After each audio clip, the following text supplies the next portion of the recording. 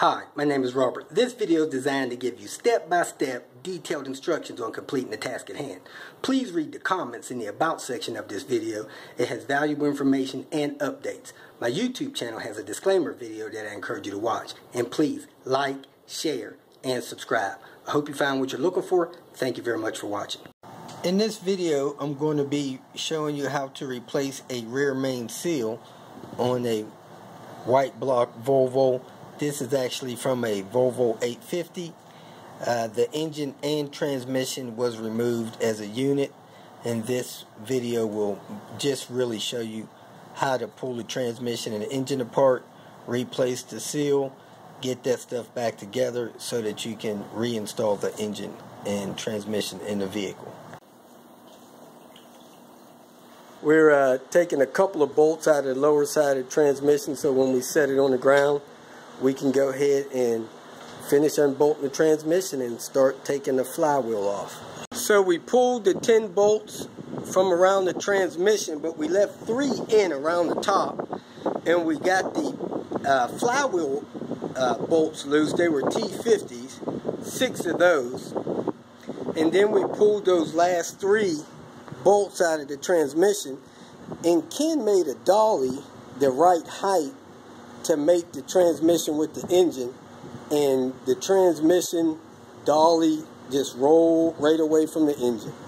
So there's a torque converter on the transmission where you want it. There's the flywheel still bolted to the engine, and the rear main seal is behind that. We have the flywheel off, and there is the rear main seal. That is a pretty big seal that goes all the way around that back of that flywheel mount area. So got to get that seal out, put the new one in place, and start work on putting this thing back together. Put a little pilot hole in there, then we put a drywall screw in there, then we prime the seal out that way. So get you something to pry the seal out. Go ahead, Ken, pull it out, and there you are. Look at that big old rear main seal coming out of there. Okay. Easy as pie. The old rear main seal has basically a lip and a spring inside there that holds the seal tight against the shaft that comes out. The new style rear main seal does not have that spring, but it has several layers of ribs that can possibly keep oil back from coming through. This is the new part number for the Volvo seal. Came from FCP in Volvo wrapper, and there goes your blue label there, made in Hungary. This is the seal that's going back on. It's kind of a green seal going back on. Get all this stuff apart, it's best to do everything you can. So we lifted the torque converter away from the transmission. We set it on the ground. Torque converter has fluid in there, so you don't want to tip it over or the transmission fluid will come out of it. Then we pulled this seal here. We clamped that on there, pulled that seal right out with these little needle nose vice grip pliers. We're going to wipe that off, put a new seal there. We put a new seal where the axle goes there. We put a new seal on the other side. And here's the part number and stuff for this pump seal. And you definitely want to go back with Volvo seals. Please don't try anything else.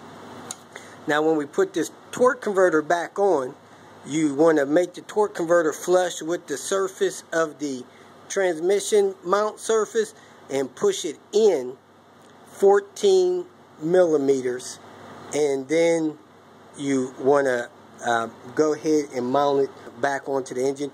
If it's not far enough pushed in, when you start the car and try to drive it, you can destroy the transmission. Alright, that seal actually has a metal outer ring, but it is in place. But if you look down in there, you got the 2 tabs down in there deep.